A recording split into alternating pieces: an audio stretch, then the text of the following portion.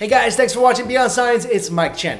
You ever take a look at a bottle of water and see an expiration date? That always throws me off a bit because, you know, it's water. I mean, what's the expiration date for water? Does the water smell weird after it goes bad? And if it does, what's bad water supposed to smell like? Anyway, your bottled water is probably still safe to consume after the expiration date, but I think I would be a little hesitant if, say, the water was a bit older than that, like 2 billion years. And that's what researchers in Canada have found 1.5 miles into a mine in Timmins, Ontario, and 2 billion years makes this the oldest water ever discovered on Earth. The water was not embedded in rocks as many researchers would have thought. They were instead in pools and still free-flowing. According to the CBC, analysis of the water revealed traces of helium, argon, neon, krypton, not the Superman kind, and xenon. These gases accumulate in the water over time, allowing the researchers to calculate its age. The water also contains trace metals and salt, about 8 times the amount found in seawater. Researchers hope that this ancient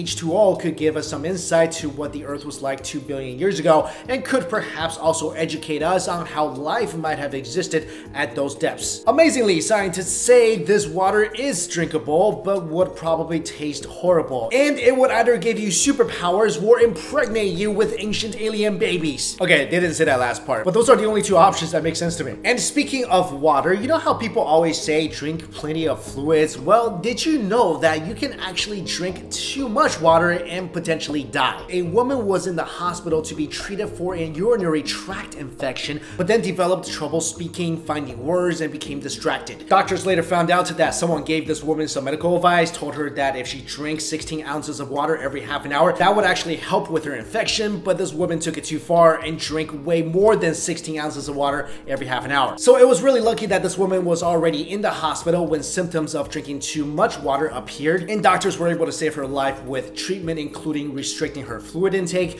to 1 liter over the next 24 hours. Of course, we all know that water is great. We are made up mostly of water and we need water to survive, so drinking a lot of water is very beneficial. But drinking too much water may also cause dangerously low levels of salt in the blood. This can occur if too much water is drunk over a short period of time. Symptoms include nausea, vomiting, and headaches. In serious cases, the brain can swell, which can lead to confusion, seizures, coma, and death.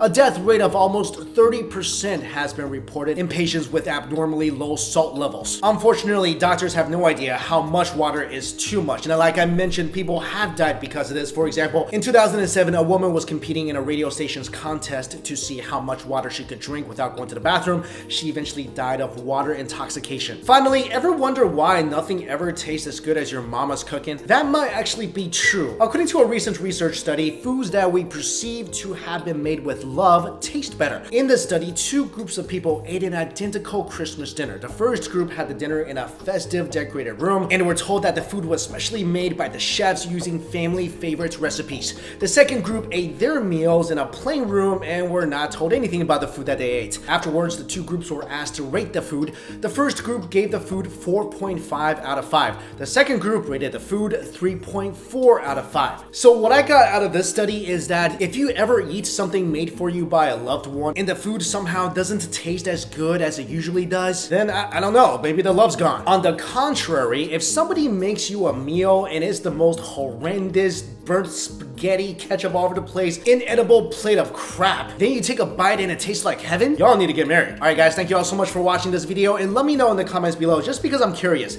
if somebody offered you a 2 billion year old cup of water, would you drink it? Thanks for watching.